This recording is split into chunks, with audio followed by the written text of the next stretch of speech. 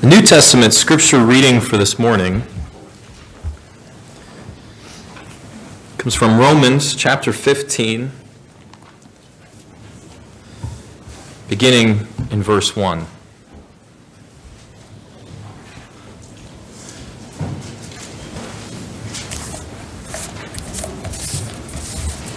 Romans chapter 15, beginning in verse 1. We who are strong ought to bear with the failings of the weak, and not to please ourselves. Each of us should please his neighbor for his good, to build him up. For even Christ did not please himself, but as it is written, the insults of those who insulted you have fallen on me. For everything that was written in the past was written to teach us, so that through endurance and the encouragement of the Scriptures, we might have hope. May the God who gives endurance and encouragement give you a spirit of unity among yourselves as you follow Christ Jesus, so that with one heart and mouth you may glorify the God and Father of our Lord Jesus Christ. Accept one another, then, just as Christ accepted you, in order to bring praise to God. For I tell you that Christ has become a servant of the Jews on behalf of God's truths, to confirm the promise made to the patriarchs, so that the Gentiles may glorify God for his mercy, as it is written, therefore I will praise you among the Gentiles. I will sing hymns to your name. Again it says, rejoice, O Gentiles, with his people. And again, praise the Lord, all you Gentiles, and sing praises to him, all you peoples. And again, Isaiah says, the root of Jesse will spring up, one who will arise to rule over the nations. The Gentiles will hope in him. May the God of hope fill you with all joy and peace as you trust in him, so that you may overflow with hope by the power of the Holy Spirit. Let us pray together.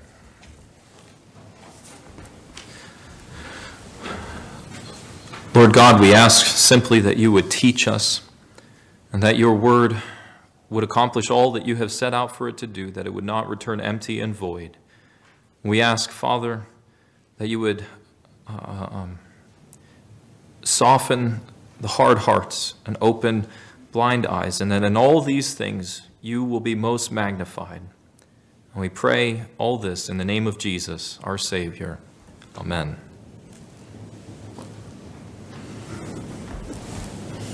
What is the abundant life? What does it mean to live a life of abundance or to live abundantly? I mean, this morning, it sort of marks the point of no return, right, as we enter the holiday season this year.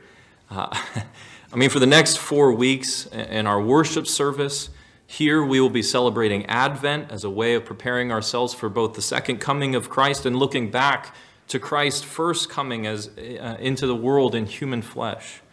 But even before we gather for worship together next Sunday, this week we will celebrate Thanksgiving, a day traditionally set aside, just as the name sounds, for giving thanks, a day for counting your blessings, a day to consider all the things in life that we have to be grateful for. But then from that day on, it's off to the races, right? Even beginning as early as Thanksgiving evening in some cases, the mad dash for Christmas begins. And for many, it will be a season marked with pursuing all those other things that we aren't blessed with now that we couldn't say thank you for on Thanksgiving Day, right? It is a pursuit at this point for things that make our lives happier, things that make our life more abundant. It is a season where many are looking either to give or to receive that gift that will make life rich or more fulfilling or more abundant. Now, don't get me wrong, I'm not condemning Black Friday or even the Christmas season. I'm not a Grinch. I simply want, as we come closer to that time of year when it is easy to be dissatisfied with what we have materially, to ask the question, how do we as Christians find peace and joy and a life of abundance in a world that tells us they cannot be found apart from this item that's on clearance at Kmart. How do we as Christians live an abundant life? Well, our text opens up this morning, and the first thing we see in chapter 15 is serving one another. Serving one another. And I do promise the text answers the questions I just raised. However, we need to make sense of the context before we can answer that question. Well, as you move through the book of Romans, since we're kind of coming in here cold turkey, no pun intended, if you're going to make sense of the main message that Paul is driving at again and again in Romans, you have to understand the context. You have to understand that there is a great tension in the first century church. What is it that Paul is concerned about as he writes to the church of Rome? What is he trying to address? What problem does he have in view as he writes to this people? Well, imagine, if you will, a time when the church has been the same way for a very long time, maybe even hundreds of years. Believers, for as long as they can remember, they have worshiped God the same way as their parents, as their grandparents and their great-grandparents, with no significant change, really, to the life and worship of the church. I mean, things have been the way they have been for centuries. The problems of the church are always the same problems. The peoples of the church are the same families for generation after generation. And the people of God are very comfortable with the way things are. And suddenly, along comes a man who changes everything when he is crucified and raised from the dead. Well, it should change things a little bit for the church. And suddenly, nothing in the church is the same. As this message goes forth, as people hear the good news of one who is raised from the dead, all these prophecies of Scripture, all these things that have lain dormant and long forgotten are being realized and fulfilled. And suddenly, all these things in Scripture make sense that never did before because of a resurrection from the dead. What would it be like to witness such a change in the life of the church? Suddenly, everything is different. There is a radical transformation in the life of the church at the time. It probably would be pretty awe-inspiring to watch unfold. The faith of Abraham, it's being revitalized. It's being going forth and being changed. But when you put the boots on the ground, it also means big changes for God's people. And one of the biggest changes that takes place in the first century church is the inclusion of Gentiles into God's people.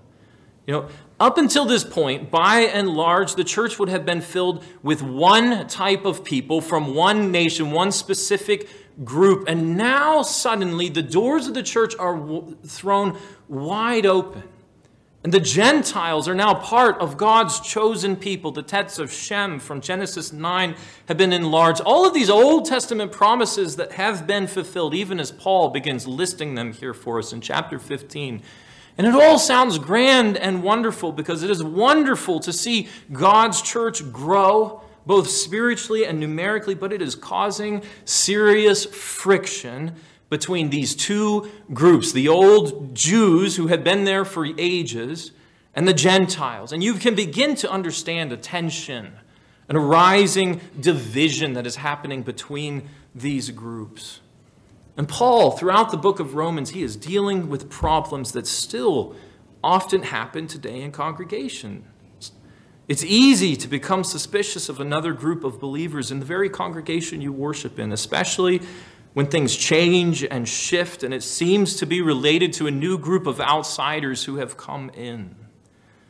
And here we have in the New Testament a new body.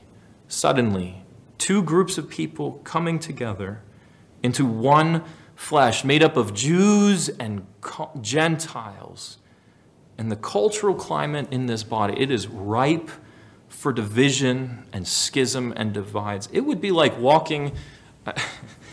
Pardon the illustration. It would be like walking into an NRA meeting and yelling, "Hillary for president." I mean, the tension and distrust between the man who said that and the group meeting would be extremely high. There is a division and tension that is being built here within the body of Christ. And so one of Paul's main concerns as he writes to this body of believers in Rome is that the church not be divided against itself. He labors again and again to show how Christ Jesus was both for the Jew and the Gentile, and that they have more in common together than what they have to divide them apart, because they have been bought for a price. They are united by the bonds and love of Christ Jesus. And so throughout the book of Romans, he demonstrates again and again how Jews and Gentiles are both sinners who cannot keep the law of God, and how faith in the God of the Bible, how faith in Christ Jesus, how the faith of the Bible has always been about resting in a promised Messiah. You see how these two groups have the same common foundation, that they are sinners in need of the mercy and merits of Christ Jesus. The foundation of the church is the same. It is faith in Christ Jesus to deliver us from our sins, to justify the ungodly, to make men right before him. And as you move through the book, Paul is dealing with this issue of unity in the church again and again, because it is a church divided against itself. And he asks particular questions. How do we deal with the differences between those who are circumcised and uncircumcised? How do we deal with the differences between Jew and Gentiles, even as late as chapter 14, and their different practices of eating or not eating food offered to idols? How do we understand and continue to bring a spirit of unity between these very different groups? And as you come to chapter 15, Paul lays it out hard and heavy. He doesn't pull any punches at this time. He says, bear with the failings of the weak. Bear the burdens of one another. Build one another up. Seek to please and support your neighbor, not yourself. And Scripture says to us, do what's in their best interest. Do what is good for them, not for your own. Love them more than yourselves. Put their needs before your own needs and desires, because you were both bought for a price. Because Christ Jesus, the one who brought these groups together, because of him, and you are united to him by faith, because you are in him. And this one came into the world. In verse 3, he did not come to please himself, but he laid down his life for you. The reproaches that were meant for you fell upon him. He bore your burden, and it was no easy burden. He carried your sin in the flesh of his very body. Therefore, verse 5, he says, live in harmony with one another. May you live in harmony with one another, not just with the ones you like, not just with the ones you've been friends with for years, but with those in that other group over there that you don't like very much and that you don't trust. Live in harmony with them, so that in accordance with Jesus Christ, you may with one voice, all of you, Jew and Gentiles, glorify the Father. Notice he's taking these two groups that are radically divided and bringing them together, saying you have one voice.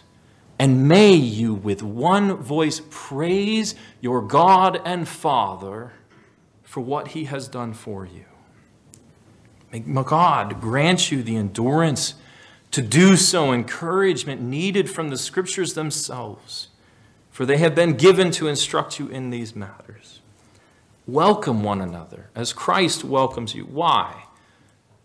And as you move through the text, he tells us, because we were served. Because we were served.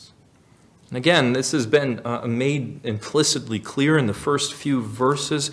But as you come to verses 8 through 12, Paul gives the reason why we are called to serve one another and to build one another up. He makes it very explicit here. It's not just because Christ is our example, as in verse 3, but we serve one another as members of Christ because Christ became a servant for us, to each of us, to every single one of you who rest in him, both circumcised and uncircumcised, both Jew and Gentile. Christ came to serve, not to be served. And in verses 8 through 12, he fleshes out what Christ's service specifically was to each group involved. To the circumcised, These ones who had God's law, these ones who had been worshiping God throughout the ages, who were aware of the promises of God, Christ came. And he demonstrated God's truthfulness. He confirmed the promises that were made long ago by God to the patriarchs of Israel. He fulfilled them. And just think about what that means for a Jew for a moment. Years and years and years of waiting on the promised Messiah to come. This promise that was held out long ago to Adam, the first man in this world, that a Messiah would come and crush the head of the serpent. This one promise to Abraham, that the Messiah would come through his loins and would bring Abraham into the inheritance of a good land, to Isaac, to Jacob, to Moses and Joshua and David and Isaiah. Generation after generation are waiting upon this hope, this promise that is held out for them. All the way through the whole history of the people of Israel, even through the very last book of the Old Testament of Malachi. God has been promising a Messiah, but it is a promise that hangs in the air, unfulfilled. And the question all along is, will God keep his promise to the people of God? Will he do what he said he would do? Is God truthful? Can we trust in this God? And Paul says in Christ Jesus, God keeps his promises. He fulfills what he promised to the patriarchs. He proved God's truthfulness, that what he says he will do, and he does. And by so doing, Christ serves the Jews, bringing them hope, strengthening them in the promises of God, and in the truthfulness of this God, that what he says he will do. And then he moves on and he explains how he is, what he is doing for the Gentiles. God finally draws the Gentiles into his fold. No longer are Gentiles counted as outsiders, but they are counted now as the people of God. It's like the cool kids finally letting the geeks into the in crowd in high school, you know. Again, just as God promised long ago, these ones who were once outside are not now brought near. And this promise over and over and over again appears in the Old Testament. And you see Paul quoting this promise at least 4 times in this particular text. He quotes Psalm 117 saying, "Praise the Lord, all you Gentiles, all you nations."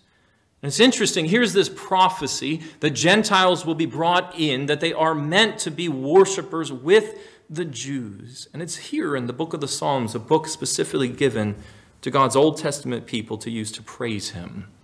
And right smack dab in the middle of the Psalter is this reference to how all the nations, all Gentiles, will praise God. And let all the nations praise him. This religion, this faith of Abraham in the Messiah, is one that was always meant to go out to the nations, to all the world, and it happens through Christ's death and resurrection. It is being fulfilled here. Paul again, he quotes Psalm 18 along the same lines, saying, "Among the Gentiles I will praise you." Meaning, as I stand as a Jew among them, as I am in the midst of the Gentiles worshiping, I will praise you. We, Jew and Gentile together, we will praise God with one voice. And Paul quotes a 3rd time from the scriptures, quoting from the Song of Moses in Deuteronomy 32, a song that is about God's chosen people, given to God's people as they are about to enter into the land of promise. You know, this promise that seems very specifically given for just Jewish people as they're about to enter into the promised land that has been prepared for them. And as they have been called God's people and in his place, and right at the very end of this song that is given specifically to the Jews, you see this, oh, by the way, rejoice, O Gentiles, with his people. I mean, here is God calling Gentiles to rejoice with the nation of Israel. Just as Israel is about to enter the land of promise, here at the very heart of Jewish religion is entrance into the promised land, is the promise from God that the Gentiles will be included in God's grace and mercy, and God calls Gentiles to rejoice with Israel, to rejoice alongside of Israel. And the point of all of this, as you see it unfolding, is God's plan God's plan was always to be merciful to the Gentiles. His plan of mercy and grace is finally being fulfilled. It is stretching out to all the peoples of the earth. They are being included in his mercy. And praise God for that. I mean, for most of us sitting here, I suspect that our ancestors weren't Jewish. Our ancestors were ones who worshipped rocks and sticks. And yet God, by his grace, expanded out to the Gentiles, and through Christ Jesus, we are now gathered together and worship our God, the same God as our forefather Abraham. We've all been made part of this one people of God. Well, Paul quotes one final passage of Scripture here that comes from the Old Testament reading today. He quotes Isaiah 11. And in the background of Isaiah 11, God is cutting down the tree of Israel. Israel is no longer a great nation in the book of Isaiah. It has become a stump. It is a barren place. It is cut down.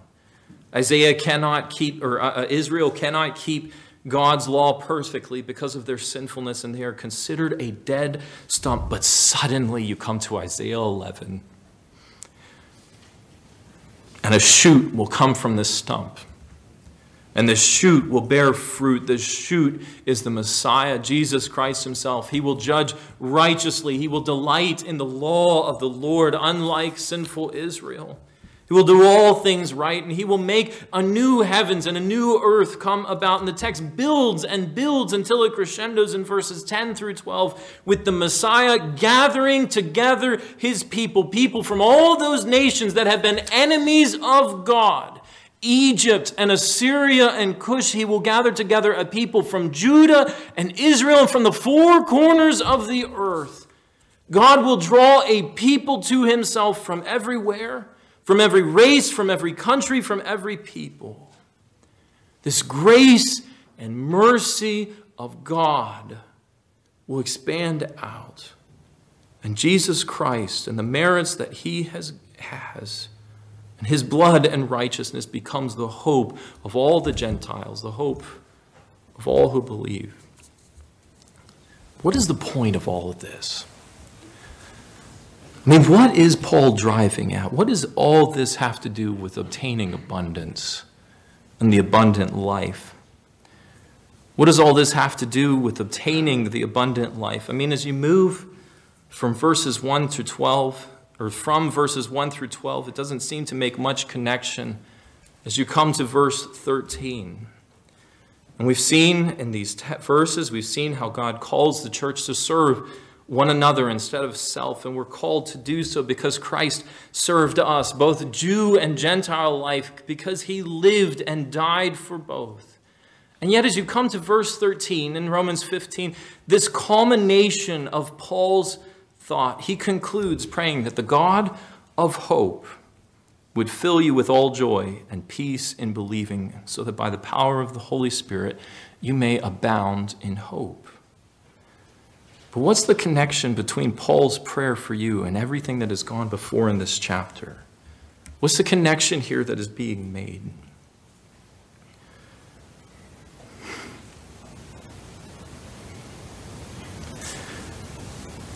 People of God, you see, Paul's prayer is that you would know joy and peace in believing in Christ Jesus.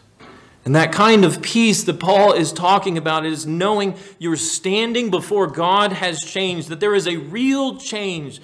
It's not something that you just feel inside, but it is actually realized, like peace between two warring countries when they come to a truce. There is something real and tangible about a peace like this.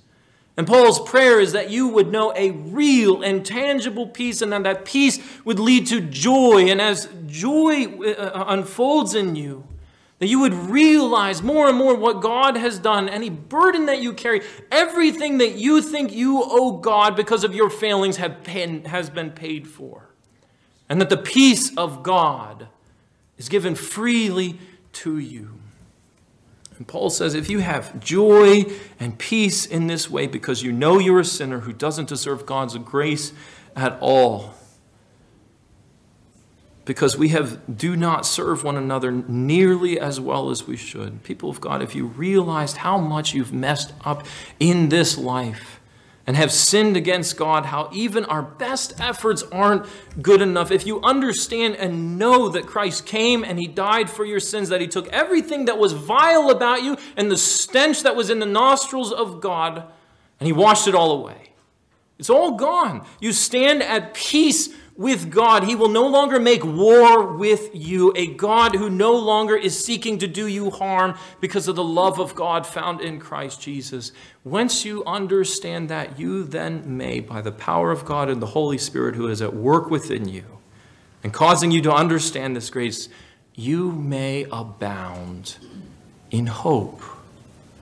Not wishful thinking, but a sure expectation of things to come. And people of God, if you can realize these things, if you can understand these things that are true of you, then you will truly begin to live the abundant life.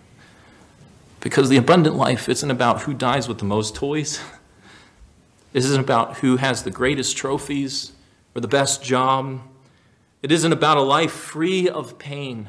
Paul makes it abundantly clear earlier in Romans that Jesus himself says that we will have tribulations and trials in this world, but the abundant life is about being at peace with God through faith in Christ Jesus, the only one who can make you right before God. And it is about the joy that flows from the reality that you are free in him and able indeed to draw near to him and to walk in obedience out of love for all that he has done for you. And it builds an abundant hope in what is to come when we see Jesus face to face. That is the abundant life, dear Christian. And that is the abundant life that you live. Because if you believe these truths, you have the abundant life. It's been given to you. And if you live the abundant life, then you are free to serve one another. Even as Christ served the church, to lay down your differences with your brothers and sisters you have problems with, to lay down your suspicions for one another, your squabbles about who is doing what they're supposed to do, to care for your wife in the way you are meant to love your husband as you ought, who isn't even, you're able to do all these things because Christ serves you. Because if God made peace with you, surely you are called to be at peace with those whom Christ has purchased along with you, whether they be Jew or Gentile or old or young or male or female or bondservant or slave or free. Our unity as the body of Christ flows from knowing the joy and peace of the gospel. One writer says this, and I'll close with this, about the church in Romans 15. He says, these people, this church, they may have different opinions. They may approach Christ in different ways. But the apostle declares that what they share in believing in Jesus is the joy and the peace of the kingdom. And in that joy and peace, we can abound in the hope of the resurrection together as a body of Christ. Amen. Let's pray. Our Lord and our Savior, we come before you and we ask that you would continue to raise in us a spirit of love and of unity. Build us together, bind us by the bonds of love for what is ours through Christ Jesus. We pray, Father, that you would continue to turn our eyes to the salvation that is ours through Christ Jesus and his redemptive work upon a cross. We pray, Lord, that you would build us up and that you would strengthen us to serve one another, for this is not an easy calling. But we ask, Father, that you would remind us that we have an abundant life through Christ Jesus. What more can we have? For if we have you, for surely you have declared, if you are for us, as you have declared in your word, then no one can be against us. Who can be against us? Father, we ask that you would be with us this day and that you would continue to draw us nearer unto you, even throughout this whole life, throughout this short earthly existence that fades away like a fog. And we pray all of these things in Jesus' name. Amen.